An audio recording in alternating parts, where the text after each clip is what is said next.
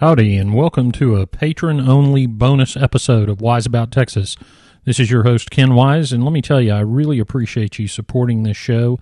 It does take some money and a tremendous amount of time to research and write and produce this show, and I certainly appreciate your willingness to support the show. In the main episode, this episode about John James Audubon, I mentioned the new customs house in Galveston that was completed in 1837. It stood where Sangerfest Park is now, at the corner of Strand and Tremont Street in the heart of downtown Galveston. 2 days after the keys were turned over to that new building, it was washed away in a hurricane. Well, it turns out that the hurricane was a fairly famous storm, and I wanted to fill you in on it, especially since it's mid-August 2016, and we're approaching the critical part of hurricane season in the Gulf.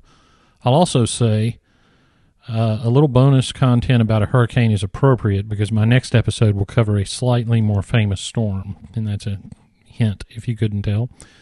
The 1837 storm was spawned in the Windward Islands, as so many hurricanes are. In fact, I'm releasing this bonus episode to y'all on August 18th, 2016, and just yesterday we had a tropical storm pop up in the same area. In late September 1837, the storm hit Haiti, Jamaica, and Cuba. The storm then moved west and hit the Yucatan Peninsula. The storm then moved up the Mexican coast to the mouth of the Rio Grande and flooded the area, including Matamoros.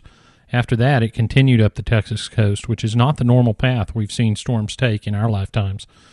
There must have been some sort of high pressure in the interior of Texas that kept it on the coast. Along the way from the Caribbean to the Yucatan, the hurricane passed over a British ship called the Racer, which survived the storm and gave an account of the storm, and that's why this great hurricane has since been known as Racer Storm. Now, the hurricane season of 1837 was a bad one for the Caribbean islands anyway. Barbados had two huge hurricanes in 1837 before Racer Storm. It also had an earthquake. All the ships in port at Barbados were destroyed, but that's not all. The earthquake also ruptured undersea pockets of natural gas, sulfur, and most importantly, hydrogen sulfide gas. And if you look at accounts of the time, they talk about rotten egg smells. They talk about the plants turning different colors. Silver coins would turn black. The paint on the buildings would turn strange colors. And, of course, there were huge fish kills.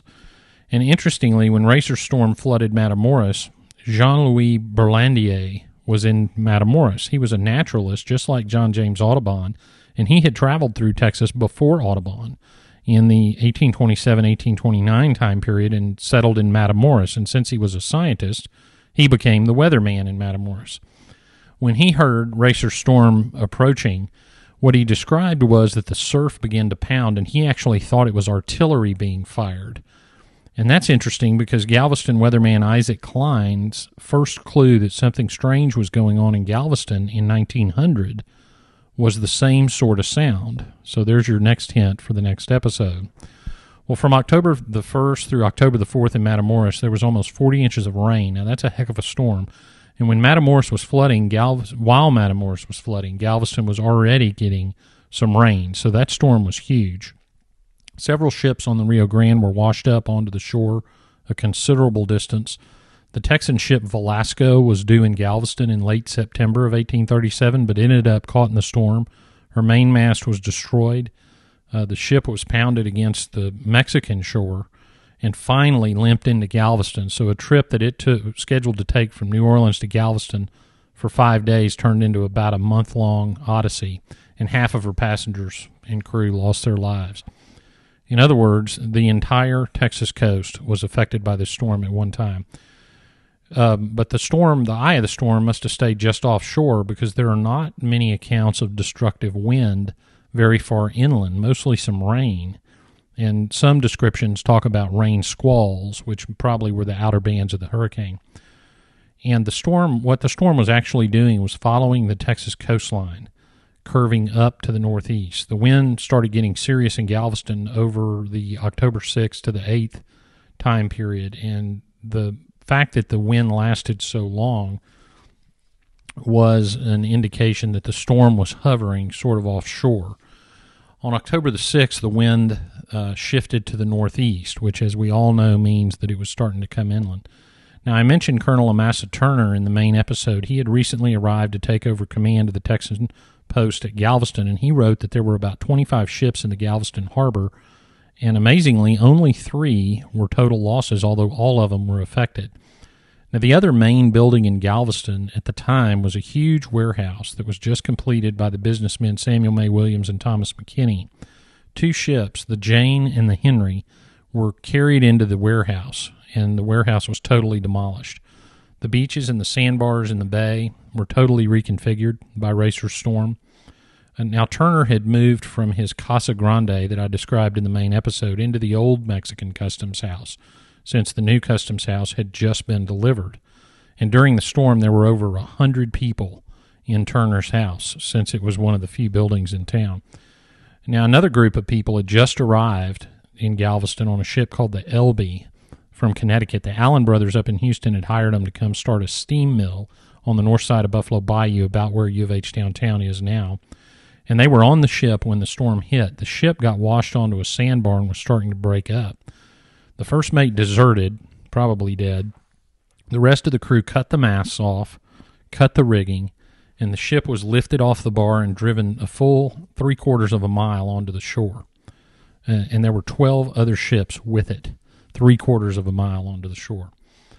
Another account of that Racer Storm in Galveston described flooding 15 to 20 miles onto the prairie. Now, it's hard to imagine what it looked like around the bay back then, but there was really nothing between Galveston and Morgan's Point. The flooding could have gone further than was described. There just wasn't anybody there to see it. Now, here's a very interesting part. A lady from Houston at the time wrote that Houston had no storm and no news of a storm in Galveston.